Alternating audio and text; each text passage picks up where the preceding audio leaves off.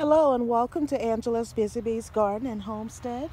And I'm doing a morning walkthrough of my garden, looking at my collards. As you know, a couple of weeks ago everything was under snow, and I removed all of the dead leaves and fertilized, and we've had several days of rain and just wanted to come and see how everything's doing. And as you can see here, my collards are going to seed. But there are still a lot of good leaves on here. So what I'm going to do is harvest from these and pull everything up, and maybe only leave one or two to go to seed so I can collect the seeds off of them. And over here I have more collards and kale, and it looks like this kale here wants to go to seed. So as I've stated, I'm going to leave about one of each type of plant so that I can collect the seeds. Also here I see where the collards are also going to seed. So I'm going to be removing all of the collards probably out of the garden sometime today or tomorrow. And over here, as you can see, the cabbages are getting bigger. And I think I can probably harvest 2 or 3 of these. Let me see if I can get in a little closer.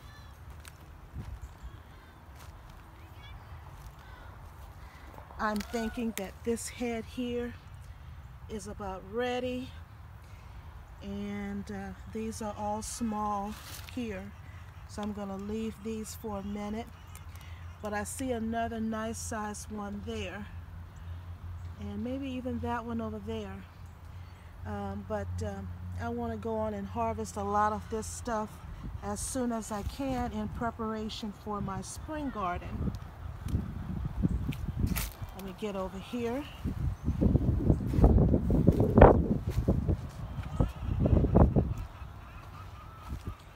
And over here I have more of the collards. And as you see, everything wants to go to seed.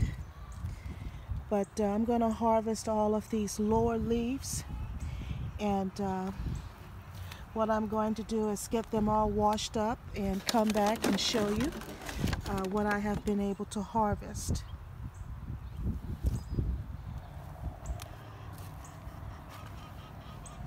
I'll definitely be using these beds to grow something else this spring. These cabbages here are younger than the other ones. I don't know if it's going to do much, but we shall see. It looks like the heads are just now beginning to form, as you see here. And there's some collards right there, and another collard right there. And then the only other collards that I have here in the garden are these here, and likewise they're doing the same thing, trying to go to seed. So I have a lot of collards to harvest and a few heads of cabbage, and I'll come back and share that with you. But all of these brassicas that you see here, the cabbage and the collards and the kale, they were all part of my fall planting last year. And so because collards and kale are biennial, they usually develop seeds in the second season. So I'm only going to keep 1 or 2 to go to seed, and pull this out and add more soil to these raised beds in preparation for my spring planting. Okay, thank you so much. I'll be back with you shortly. And so here you have it, guys. This is my harvest today of collard greens and cabbage. I also have a few sprigs of kale here and here. The cabbage heads were not very big, but they were the 3 largest ones in the garden. And I'm going to let the remainder of them stay to see if they'll get any bigger. I was hoping to wait a little longer on harvesting these collards, but they started going to seed.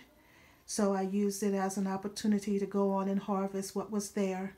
But I did leave one kale plant and one collard plant to go to seed so that I can collect the seeds from those. But as you can see here, my breakfast table is completely covered in collard greens. And my grandkids and I think we're going to have some fried fish, collard greens, and cornbread tonight for our dinner. And I'll still have plenty to be able to put away. And I'll probably store them by freezing these because I found out I don't really like the canned greens. They come out a little bit too mushy for me, and I like mine just a little crunchy. But here is my harvest of the day.